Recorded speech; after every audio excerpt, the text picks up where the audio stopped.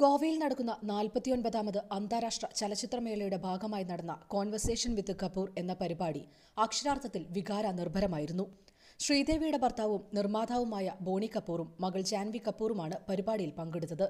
അമ്മയെക്കുറിച്ച് താൻ എഴുതിയ കവിത ചൊല്ലിക്കൊണ്ടായിരുന്നു പരിപാടിയിൽ ജാൻവി സംസാരിച്ചു തുടങ്ങിയത്. ഒരിക്കലും അമ്മയ്ക്ക് താൻ സിനിമയുടെ ഗ്ലാമർ ലോകത്തേക്ക് വരുന്നതിൽ താല്പര്യമുണ്ടായിരുന്നില്ല. പഠിച്ച് മറ്റെന്തെങ്കിലും പ്രൊഫഷൻ തിരഞ്ഞെടുക്കാൻ അമ്മ എപ്പോഴും തന്നോട് പറയുമായിരുന്നു. പക്ഷെ സംഭവിച്ചതാകട്ടെ മറ്റൊന്ന്, മോഡലിംഗും സിനിമയും. അമ്മയ്ക്കിഷ്ടമില്ലാത്ത വഴികളിലൂടെ, അല്ലെങ്കിൽ അമ്മയുടെ വഴിയെ നടക്കുകയാണ് താനിപ്പോൾ. എന്നാൽ അമ്മയെത്തിയ സ്ഥലത്തെത്താൻ ഇനിയും ഒരുപാട് സഞ്ചരിക്കേണ്ടതുണ്ട്, ജാൻവി പറഞ്ഞു. അമ്മയുടെ അഭിനയ മികവ് തന്നെ എന്നും അത്ഭുതപ്പെടുത്തിയിട്ടേയുള്ളൂ. അനായാസമായിരുന്നു കഥാപാത്രമായുള്ള അമ്മയുടെ രൂപമാറ്റം. ഏതു ഭാഷയിലുള്ള അഭിനയവും അമ്മയ്ക്ക് വഴങ്ങും. അതുകൊണ്ട് അമ്മയുമായി തന്നെ താരതമ്യപ്പെടുത്തരുതെന്നും ജാൻവി അഭ്യർത്ഥിച്ചു.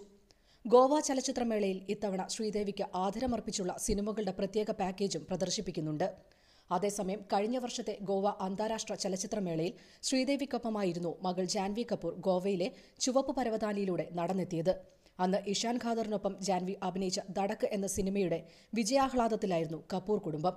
എന്നാൽ അത് കഴിഞ്ഞ് 3 മാസത്തിന് ശേഷം ശ്രീദേവി ലോകത്തോട് വിട പറഞ്ഞു.